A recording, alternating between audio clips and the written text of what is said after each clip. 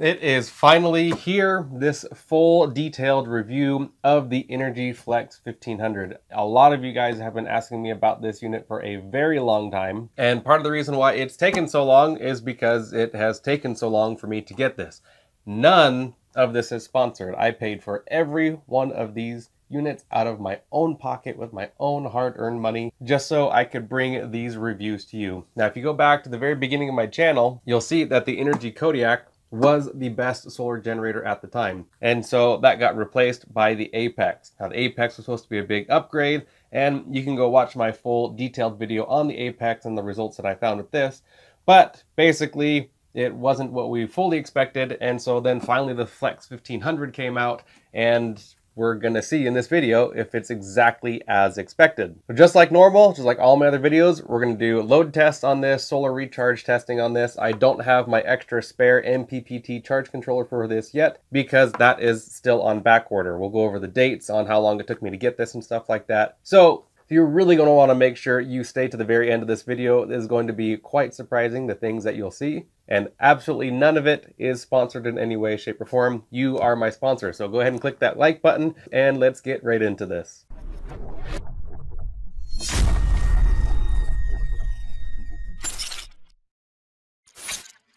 Previously on these other models, you could add external batteries, but it didn't actually work that great. If you go watch my other videos using these exact systems right here and how I added extra batteries, it didn't work exactly as planned. But now they do have these expandable stackable batteries, which is a really, really cool feature. And you can see that each one of them has their own charging plug here. It's got this really cool battery locking mechanism right here, which I really like. Let me go ahead and turn this whole system off.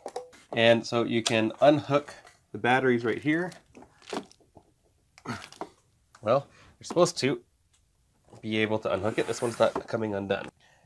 Push to unlock.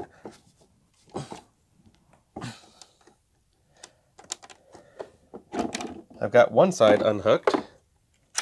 Yeah, it's super easy on that side. Let's see, that one slides really easy. And that one slides easy. So I can unlock that, and I can take that. So, well, let's do this first. You can see the battery connection here is quite cool. And the biggest feature, oh, the foot fell off. Okay. But you can see the locking mechanism right here. And it's got these large posts on here. What I like most about these batteries is you don't have to balance them before you connect them. You can just stack them right on each other. That is becoming more and more popular. On the bottom, you can see the cap for the battery connection. It just pops on and off, so that's really nice. But the idea is being very similar to like how my Titans work, that these have stackable batteries. Now, one thing is you have to remove the rubber feet in order to stack the batteries, otherwise they don't fit at all. So then you have to make sure you don't lose those rubber feet if you ever want to disconnect them again. What I don't understand is why this won't disconnect. But you can see I'm putting a lot of force into that, and it's not going anywhere. This is kind of silly. And what we'll do is we'll weigh this battery, and then we'll weigh that complete unit, and then subtract. So this is just under 18 pounds. It's 17 pounds, 13 ounces. And then we'll go ahead and, whoa! Okay, that wasn't good. Make sure that side's locked. Yeah, like, it's almost too easy to unlock. Like, I'm taking no effort to unlock this, but over here is completely seized up for some reason. So this is 29 pounds, 8 ounces, so right at 29.5. So we're basically looking at 12 pounds for the top unit, which is extremely lightweight. See, I just knocked that lock off, just picking it up again. But it is cool that here on the screen, it tells you that there are 2 batteries connected. It can automatically sense how many batteries are connected. Now, obviously, everyone's going to be asking, how does it compare to the Titan? Honestly, they are 2 completely different calibers. I'm going to do a complete video on just comparing these two because it's such a common question, but there are definitely some similarities in the sense that it has expandable batteries and are stackable. Now, to be completely upfront, I paid for this unit as well as all the batteries, panels, everything 100% out of my own pocket as well, just like I did this unit. I am not sponsored by either of these companies or units or whatever. I've not received any of the equipment for free, but just to be aware, there will be another video, so I will talk about this and this in that. The only thing I will say is the biggest complaint people have about the Titan is the back order, which is generally about 4 or 5 months. And I waited over 14 months for this unit, and I still don't have all of the pieces. So I'll put a list of all the specs right up over here so you can see. I don't want to go over all the details. That stuff's really easy to find.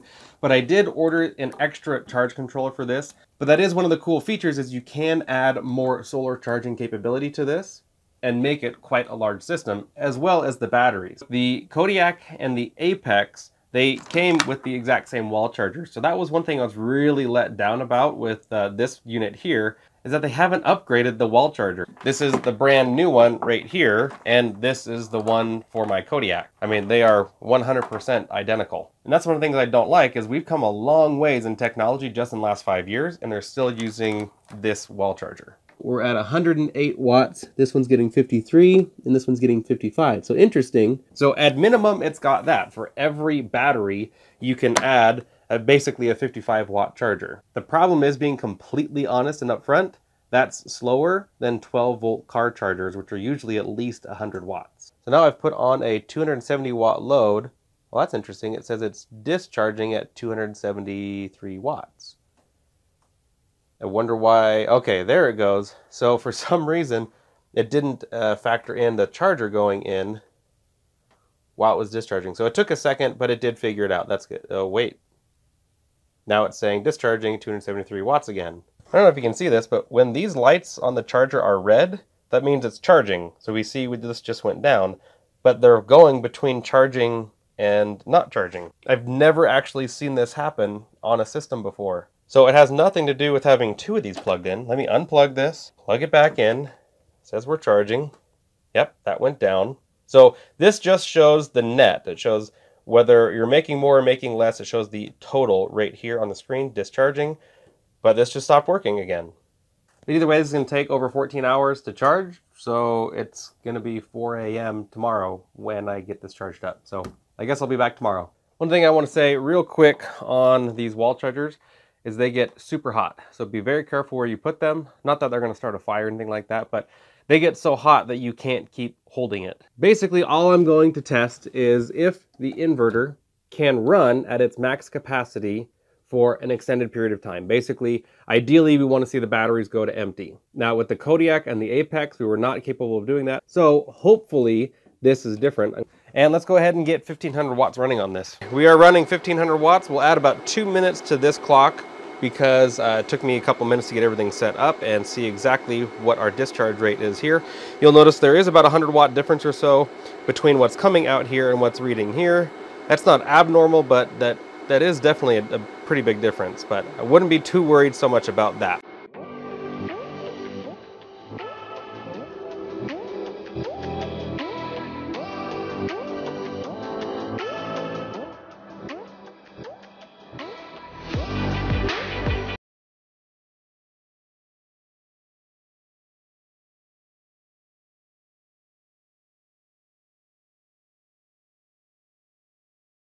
All right, so we add about 2 minutes to this. We ran for about 71 minutes, and the watt meter that was plugged into here said we had used a total of 1.56 kilowatt hours, or 1,560 watt hours from the battery. That's how much energy went out through the inverter. Now the good news is we were able to run about 1500 watts. It fluctuated quite a bit and got all the way down to 100 volts on the output. We were able to do that non-stop until it reached basically 10% battery life. So 75% is okay. It may have reached 80%. We could probably get a higher percentage of efficiency out of the inverter if we did a slower discharge. But either way, those are the results. Take them or leave them. That's just how it is. We've already seen how long it takes to charge up with the wall chargers. Now I want to charge it with the solar. Now I have multiple EC8 to MC4 adapters here, but I only have one solar charge controller right here, which is perfectly fine. But I do recall when this first came out that they said it was going to be 500 watts of solar input,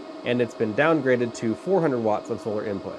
Now these fans got really loud when I was doing the high draw, and they will continue to run if I turn off the inverter, but if you turn off each battery, the fans will turn off. So just be aware of that. But I do want these to cool off really well, so I'm going to leave those turned on. And then once it's nice and sunny, we'll go out and start charging it. So let's get to it. So we have a perfectly clear sunny day. It's the middle of winter, so the panels are nice and cool. There are no clouds in the sky whatsoever, no shading from the trees, anything like that. These are ideal conditions. Each one of these panels is performing at about 85 watts right now, which makes sense because the sun's a little bit lower in the sky. So just for reference, that's where we are. It's a charge parameter of 14 volts to 90 volts and up to 30 amps. So you can either connect 4 of these together in parallel, or what's easier and better in my opinion is you do series, which is one panel connected to the other. And each one of these panels is going to make somewhere around 20 volts roughly. And so with these 4, we're at 80 volts. You never want to put more voltage on any solar generator than what the charge controller is rated to. That's the easiest way to ruin your charge controller and cause potential hazards. So call it 300 watts, which means that each one of these panels are putting in only about 75 watts each, which is less than what they were putting in individually. I connected each one of these panels by themselves, and they were each producing 85 watts equally. So we should be at 340 watts input, but these powered portable solar panels are the best ones I've ever used. So that's why I use them, because they produce the most amount of power. So hopefully you can see that pretty clearly. I'm trying to block out the glare here. Anyway, so each one of these batteries is 1,000 watt hours. So with 300 watts of solar input, each battery will take just over 3 hours to charge, call it 3.5 hours. So that means here, we're looking at 7 hours of charge time. I can't charge this in a single day with the sun, and especially not while using it. That's a big letdown. That's a big no-no for me when it comes to solar generators. That's something I look at all solar generators is, can it be charged in a single day? And then even better, can it be charged in a single day while being used? So for example, if I had my fridge plugged into this because the power is out and I need to be recharging it so I can run my fridge all night long, well, your average fridge, you will use anywhere from 80 to 100 watt hours of battery capacity per hour, which means if I have a 14-hour night, I need 1,400 watt hours just to get through the night until I've got sun that I can start producing power. So having 2,000 watt hours of battery capacity here, that's enough to run a fridge for all night long. That would get it down to about 30%. And then I could recharge that in a single day, getting 300 watts in over 5 hours, because there's an average of 5 solar peak hours per day. So I just take 5 hours times however many watts I'm making, 300, gives me 1,500 watt hours. But during the day, I'm still having to use the 100 watt hours per hour to keep running the fridge all day long. So once I factor that in, this can't be recharged in a single day without the extra charger that would stack up here with the batteries. But one of the things that I have seen advertised everywhere about the Flex 1500 is how many batteries you can stack on it. And I believe it's 96 batteries, so 96 kilowatt hours or 96,000 watt hours. Now, I'm not sure who's going to stack up that many batteries. Even with the Titan, which can stack 135 batteries, and each battery is twice the capacity as one of these, for some reason, everyone's excited about putting 96 batteries. But all in all, this system right here, I would need 2 batteries to run just a fridge to get through the night. But without a supercharger, I cannot recharge the whole system on a day like today where it's perfectly clear without having another supercharger and at least 400 watts more of panels, getting a total of 600 watts into this. One thing is for certain, these foot pads keep falling off. So what's my conclusion on this? Well, I don't think I would recommend it for the reasons of 1, really slow wall charger, 2, is the output. 1,500 watts is really not that big anymore. So unless you're doing something simple like a van life or just running a fridge or some small tools here and there, then it would work probably. But otherwise, I feel like 1,800 watts is the new minimum benchmark. And really, 2,000 watts of output is becoming the norm for minimum inverter size. The third issue I have is proprietary connections. Now, I'm glad that they provide an EC8 to MC4 connector. So that's only one minor thing that I dislike. The EC8 connector is a great connector, but it's definitely not as common as something like an Anderson power pole. And then the solar input. Now, it basically could become a good enough system minus the inverter size, but battery-wise and solar charge-wise, if you get at least 1 supercharger. That would allow you to have 1,200 watts of solar input, and that being on 2 batteries for 2,000 watt hours, you could realistically charge this in about 2 hours. What I would go with instead of the Inergy Flex 1500 at a bare minimum would be the EcoFlow Delta. It's got 400 watts of solar input and has a 1,300 watt hour battery. So this is similar to having one of these with just 1 battery, but it would be a little bit bigger battery and a little bit bigger inverter. They're similar in price, but you get more bang for your buck out of the EcoFlow. Now the EcoFlow Delta isn't expandable, which is where it'd be limited compared to the Flex 1500. So the next best bet would be over here. I have a review coming out on this. This is the EcoFlow Delta Max. I paid for this system out of my own pocket as well. But in the end, the one that has truly performed the absolute best above everything else is the Titan Solar Generator from poweredportablesolar.com. Where I do see this as a good system is something, like I said, like a van life. So that's where this would really excel, is that DC power, and then for laptops and phones or whatever, being able to plug it into here would be enough, I think, even with just 400 watts of solar panels and 2 batteries, because you're not going to drain the system every single night. And as long as you got good sun the next day shining down on your van, you're going to perform really well with this, I think. I'm not affiliated with Inergy. I don't get a commission on selling these or anything like that. This is just my honest opinion on what I have discovered and brought you along with me. But for these other systems that I do recommend, you want to visit poweredportablesolar.com. I want to give a huge shout out to all of my subscribers, and I truly appreciate you guys commenting and subscribing and watching the videos. It's the reason why I do this. I love sharing and helping, and so until the next time, be prepared, and I'll see you in the next video.